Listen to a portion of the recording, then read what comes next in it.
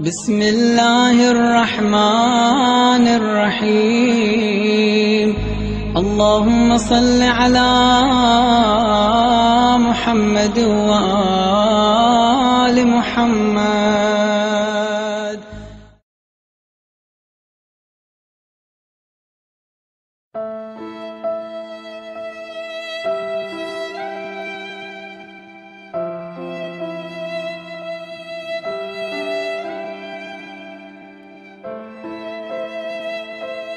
Then on top of that, the great self-sacrifice when you see someone come to him when his father died. Imagine when your father's died and someone comes up to you from Syria. He sees you. He says, what's your name? He says, Hussein.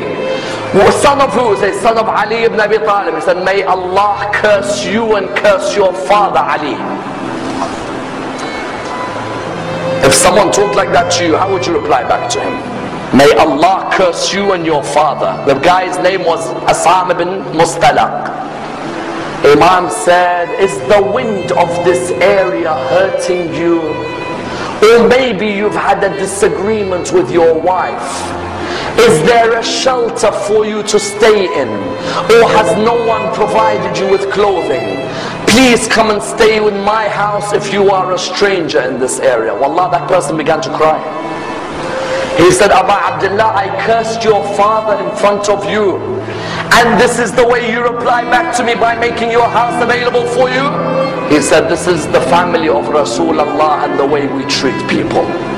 People may come and curse us, but we come back with morals because our grandfather Rasulullah came to perfect the morals of mankind. And that's why I will never forget the greatest self-sacrifice before Karbala. Notice none of these stories have anything to do with Karbala. Before Karbala and the battle of Nahrawan, the soldiers who were caught by Ali ibn Abi Talib were standing there. One of the soldiers, you all know him very well. He was fighting Ali ibn Abi Talib on that day. He had some rope around his hands. It wasn't too tight, but it was around the hands. Imam al-Hussein was walking past. He saw that soldier. And the soldier looked at him and said, Hussein, I beg you, please remove this rope from around my hand. Because the rope is causing nervousness in me. Remove it. And I'm asking you. Imam al-Hussein went back to his father. He said, oh my father, I'd like a favor from you. He said, what is it? He said, this person over there, do you see him? He said, yes, I see him.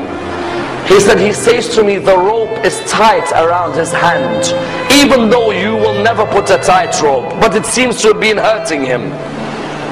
And he asked me to remove it. Oh my father, do you allow me? He looked at him and he said, Aba Abdullah, go ahead. Aba Abdullah, why do you want to answer this? He said, Father, when someone asks through me, how can I reject? I don't want the person to be embarrassed. When you realize who this person is, that's when you realize how magnanimous a man this man is. He went back to the person. He said, give me your hands. And he removed the ropes from the hands of Shimr bin Dhil-Jawshan.